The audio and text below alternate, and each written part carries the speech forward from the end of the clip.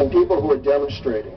And he said, I want you to understand that what you're doing here in this city or in this town is being felt in Africa.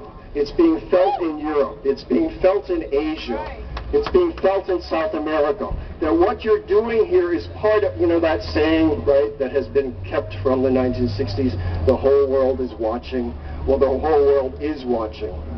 So everything that you're doing here is part of a world struggle.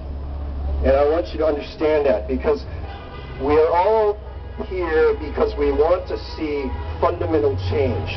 And we're coming at it from different perspectives, and which is normal, right? One of the complaints that some people have made of this movement, I'm getting too long, okay, I gotta wrap up here, is that it's amorphous.